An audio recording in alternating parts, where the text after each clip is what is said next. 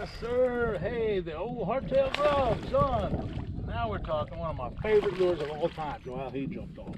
Hey, folks. Hey, fellow YouTubers. I'm going to show you one of my favorite lures. This is the hardtail grub. It's by Yamamoto. It's a lure that I use a lot. And this one's kind of messed up, so let me get a brand new one out and I'll show you how to rig it up. Hey, that was just representative of some of the fish I've caught. In the last 2 years, I've probably caught more quality fish and placed as well in tournaments as well all around the country. Like Chickamauga and Santee Cooper and all these other places that I've gone. I've done really well on this hardtail grub. So let me get this thing here figured out. I'm using a screw lock, and what the screw lock is a way of attaching it to this big hook. Okay, that's a big screw lock, and I'm coming into the front of the screw lock like this, and I'm screwing the front end of that hardtail grub, screwing it right in there big time like this, and then I hook it right through the back. Boom. And I'm using a little 1/8 of an ounce lead weight, and that's heavy braid. I'm using heavy braid, and I'm using a big flipping stick. Basically what I'm doing is I'm just throwing it out where I know there's some hydrilla or edges of this. This is a pond in here. Just kind of edges of the pond. Just kind of reeling it slow. I'm just getting it down 3 or 4 or 5 feet. Just kind of easing it along. And that seems to be the deal. I don't know which side they're on, but I'm just going to ease along here, and I'm going to right here. And what I'm doing out here is I know because I've already been around all this.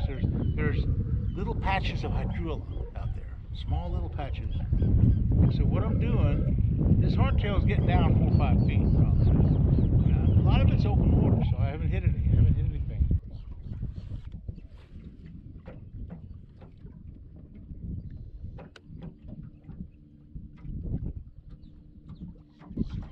Get more hydrilla.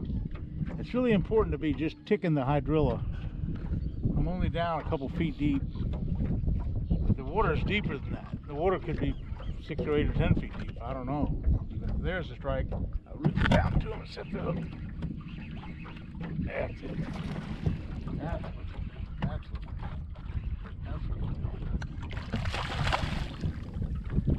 very good. It was characteristic of how we set the hook. I'm just a small one right now. We'll catch bigger ones. There's some big ones.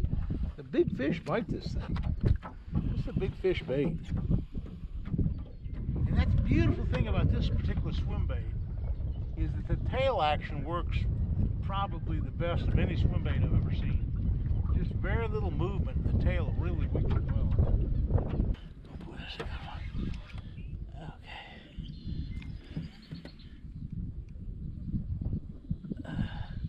That's why you need heavy tackle like this. This is the reason.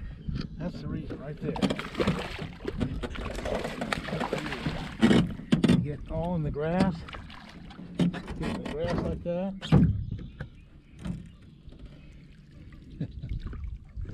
That's the reason right there. Okay. Nice fish.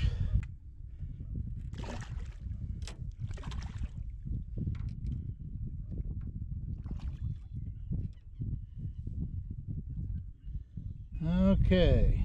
Heavy tackle. I'm telling you, I'll get all these people, they'll all complain and they'll say, Roland, you don't know what you're talking about. I can catch 8-pound fish on an 8-pound line. And I'll tell them, I can too, but not here. This is not the place.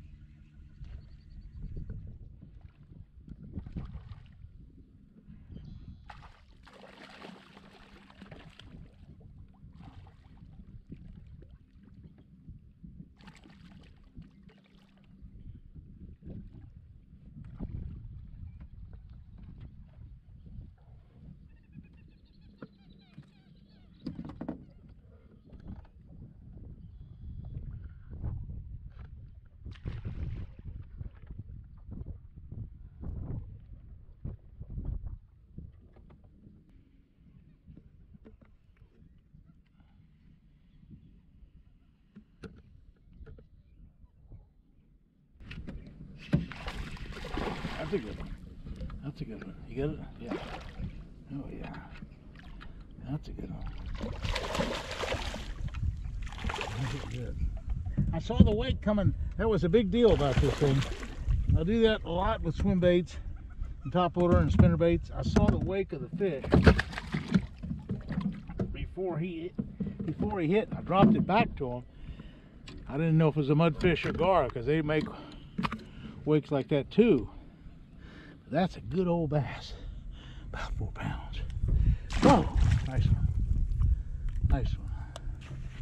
And what I did, I threw that point. So I always threw past it though. Threw past that point.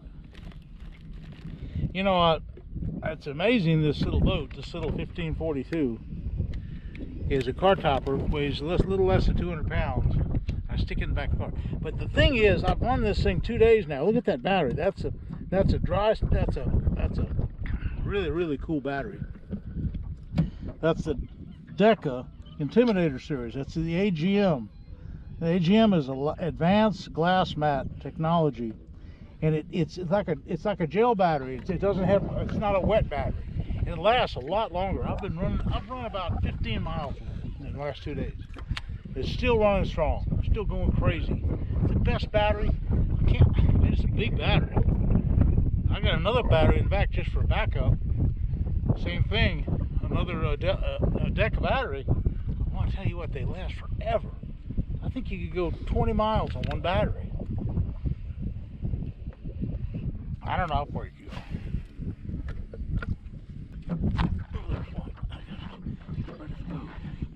Oh yeah. Good bass. Oh, hardtail time. He came off. That's right. That's right. Now what's out here, and why I'm catching them out in the middle here, is in this area of the lake, there are some small little grass beds out here. And it's a big deal. Yep. I'm gonna have to get another hardtail.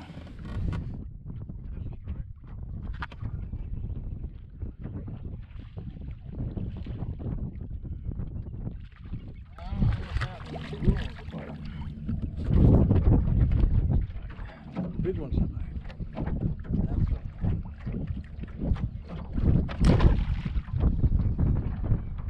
I want the big ones to bite.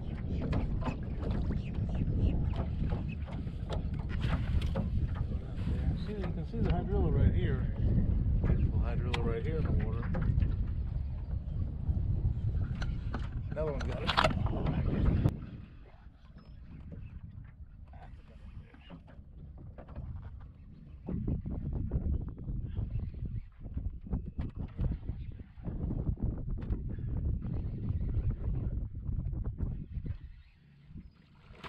Just full hydrilla, that was the problem. It's not that much of a bigger fish, it's just way in the hydrilla. Just that hard time. It is, the whole thing is to get the hydrilla, like right here in the water, just look right there. You can see it going under the boat. That's the whole key to it. Drop this back.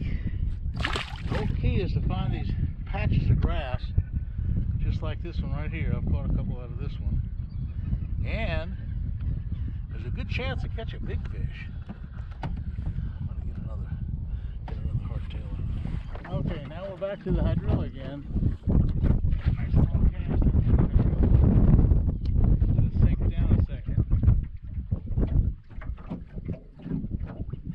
So hold your rod kind of off to the side, because what you're trying to do, you can either hold it up. I like, on a windy day, I like to hold it off to the side. There's the strike.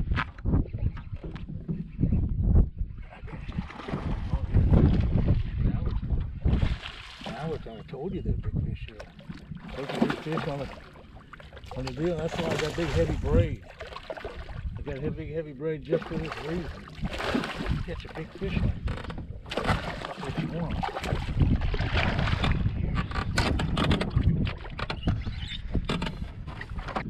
He's so good.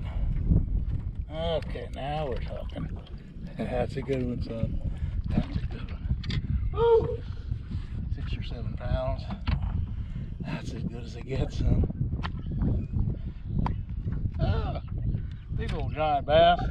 Now that's what I'm talking about when I'm talking about swim bait fishing. Big 6 or 7 pounders like this that are just really just a handful. Nice and fat, never been caught before, free of parasites. A gorgeous fish, or just a gorgeous fish. Let them go. Now, let me just look at this hardtail again. This is 65-pound braid. Now you might say, well, what in the world? You might ask, what in the world am I doing with 65-pound braid? Well, the whole thing is that fish was wrapped up in the Hydrilla, and it was a bad deal.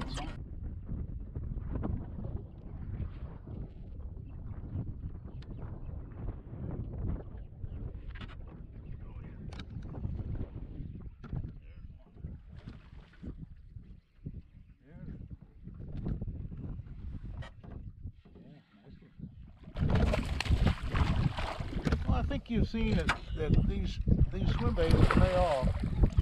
Pretty nice fish, but you need the heavy tackle. That's so important to have good heavy tackle. If you get the right kind of tackle, hey, you can catch some beautiful bass like this one here, and it's just a lot of fun. Swim baits is a really special way to do it. By the way, listen, I post every Wednesday at about 6 o'clock in the evening, every Sunday. So if you want to get some real good how-to information, that's kind of my forte, is just passing on a little bit of information that I've picked up over the last 50 or 60 years. I'm an old guy, but I'm also a good teacher. I was a school teacher, I was an Army officer teacher, I taught rifle range stuff, I did all kind of teaching.